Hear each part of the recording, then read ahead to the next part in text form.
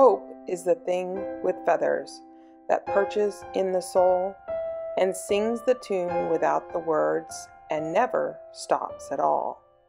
And sweetest in the gale is heard, and sore must be the storm that could abash the little bird that kept so many warm.